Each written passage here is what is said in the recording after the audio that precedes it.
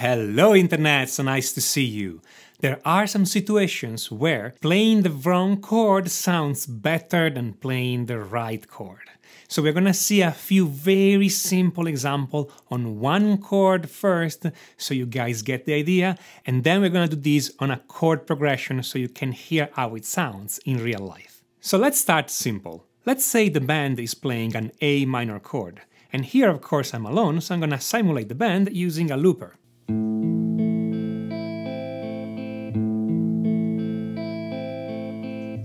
That's an A minor chord. Now the most natural thing for me as a guitar player would be to simply join the band and play like them an A minor chord or arpeggio. So I can just play a chord up high on the fretboard, and I can also play it as an arpeggio. The whole thing will sound this way.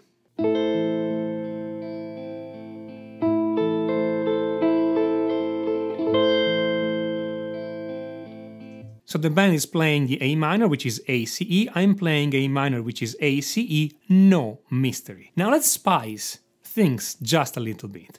Let's say, rather than playing an A minor chord, I am playing a C major chord. The notes in C major are C, E, G, and it will sound this way over the A minor arpeggio.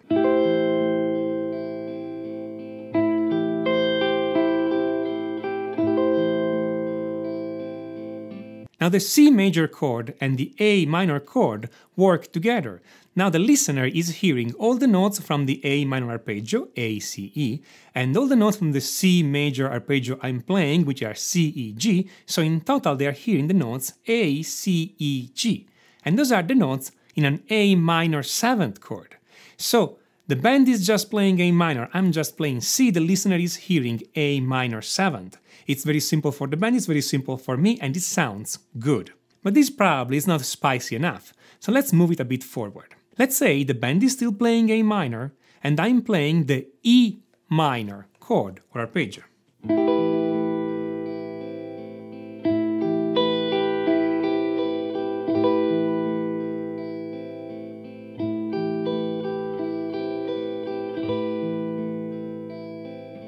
Now, this definitely sounds more spicy than the original A minor over A minor. So what's happening here? Again, the band is playing A minor, ACE, I'm playing E minor, EGD, the listener is hearing A, C, E, G, D, and that's an A minor 9th chord. So I'm playing a triad, the band is playing a triad, but the listener is hearing a very complex chord. So again, what is the trick here? I just need to play a triad that is not the triad that the band is playing and that contains some of the tension note for that triad. So for instance, the 7th or the 9th of that triad. And it's very easy for a guitar player to do that because again, we are just playing a triad. We don't need to do any kind of complex calculations of scales and chord. We're just playing a triad. This can also be used as a lead guitar technique, and in this case I will just play the arpeggio of that superimposed chord to make it sound interesting. For instance, here I'm playing an A minor arpeggio over an A minor to have an idea of how plain it sounds.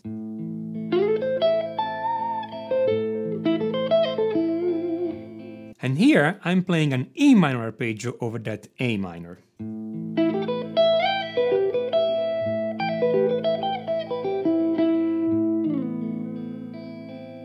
As you can hear, the second one sounds much more interesting than the first one. Now let's do this for a chord progression. Let's say my chord progression is A minor, F, C, E minor.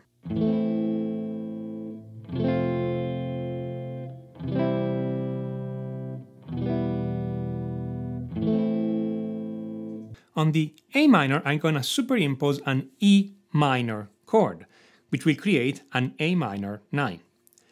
On F major, I'm going to superimpose a C major chord. The extra notes E and G are the major 7th and the 9th of the F. Over the C chord, I'm going to play a G chord, and the extra notes, the B and D, are again the major 7th and the 9th.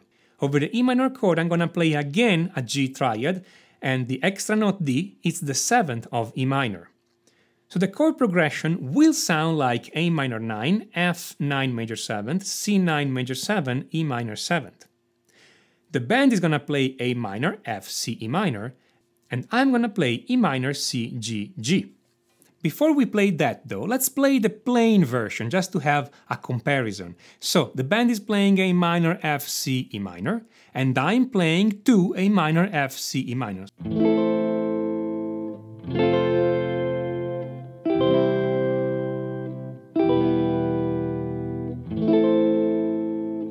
It doesn't sound bad, it's just plain. Now let's play the superimposition. So the band plays A minor, F, C minor, I play E minor, C, G, G.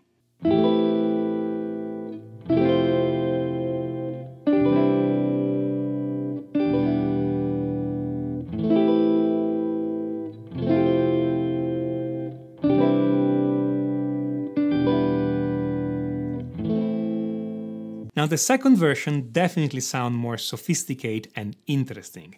Now remember here, I'm doing everything with one guitar, so I have a looper pedal and a guitar with a full band, bass player, keyboards, etc, etc. This sounds much bigger and much better. The important idea though is the idea of the superimposition. Again, this is a simple idea, nothing really complex, and you can do it too, and it sounds great, and it really simplifies your life. Rather than thinking of playing A minor 9, F9 major 7, C9 major 7, E minor 7th, you are just thinking of playing E minor, C, G, G again. Much simpler, great sound. I'm leaving to you and to your creativity to find more interesting application of this concept.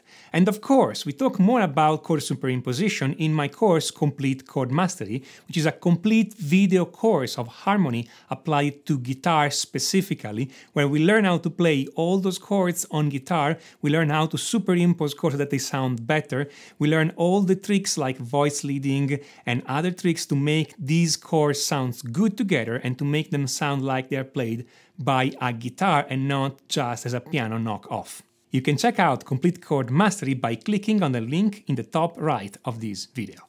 If you like this video, smash on that like button and don't forget to subscribe. And if you think this trick of superimposition is interesting, share this with your friends and let them know too. If you have any question, comments or requests, write them down in the comments. I will read them and make videos with that. This is Tommaso Zilio, musictheoryforguitar.com, and until next time, enjoy!